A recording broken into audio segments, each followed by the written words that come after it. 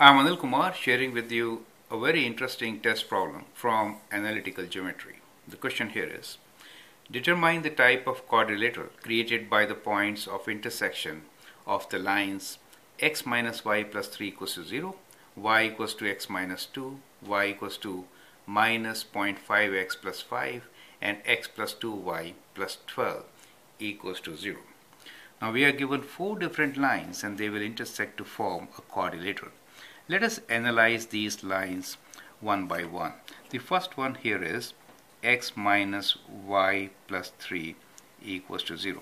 If I write it in slope intercept form, I can write this as y equals to, taking y on this side, x plus 3.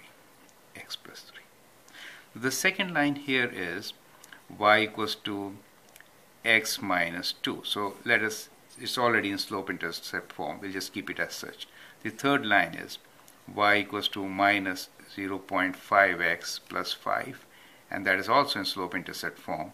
And the fourth one here is x plus 2y plus 12 equals to 0. So let's rearrange. We get 2y equals to minus x minus 12, or y is equals to minus half x,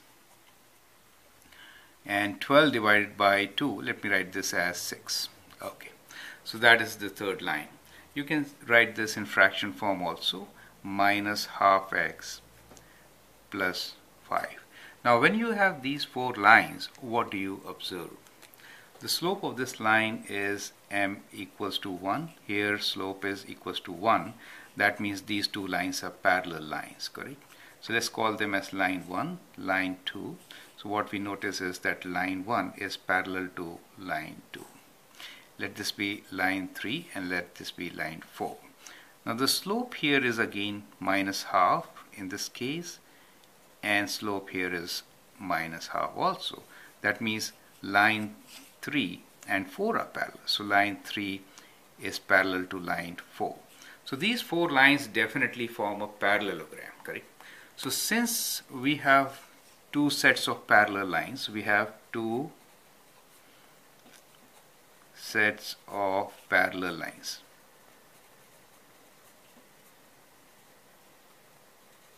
That should result in what? What type of quadrilateral? So it is a parallelogram. So that is our answer for this. Now the only thing which you could do further is to find the point of intersections of these points and then find whether this parallelogram is a rhombus or not. That means whether the side lengths are equal or not. Well, that is going to take a lot of time in the test paper. So is it worthwhile doing it? That is my question. Or we could have a approach by making approximate graphs and then making a judgment, right? Now let us sketch these lines one by one. So I'm just making a very rough sketch so that in the test you can make a judgment whether you should find the distance between the four sides or not. So the first point is x plus 3, y-intercept of 3 and slope is 1, right? So let us say this is 3 for us. So we just make a rough sketch and say, well, that is my line, okay? And the second one is x minus 2. So it's parallel to this line but going through minus 2, right? So we'll say, well, this is my another parallel line. So this is line 1, this is line 2. Now let's get to these lines. So those are with negative half slope, right? So negative half means kind of like this, right? So it is from here, 5 is your y-intercept, negative half means going down, right? So going down but like this kind of, okay? So let's say this is my line. And then we have negative half slope but from negative 6. Negative 6 is way here, right? So we'll have something now, since I've drawn here and I have limitation of page, I'll kind of go like this.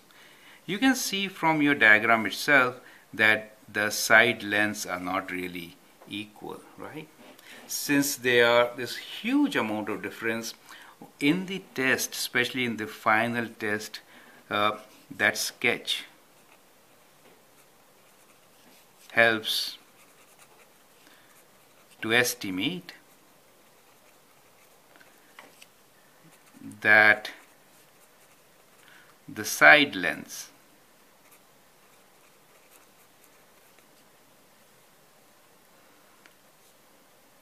I should say that adjacent side lengths, right? So opposite will be equal since it is parallelogram, right? Side lengths are not same. Correct? Therefore, it is not a rhombus, right? Therefore, not a rhombus. Do you understand? So that is a very good estimated statement which exactly answers the equation. So it's a parallelogram. That's it. And it is not a rhombus. So you don't have to find with each set of line these points. And once you find points, you don't have to find distance between them to prove that it's just a parallelogram. So that is what I'm trying to emphasize here, that in the test papers I've seen students spending so much of time here and they really run out of time and they are unable to do another question. So they miss on a question. So it's worthwhile at times to have this kind of a reasoning to answer your question. And that's why I've taken this, and I hope it is going to help many of my viewers. I'm Anil Kumar. You can subscribe to my videos and learn how to answer questions in the test paper. Thank you and all the best.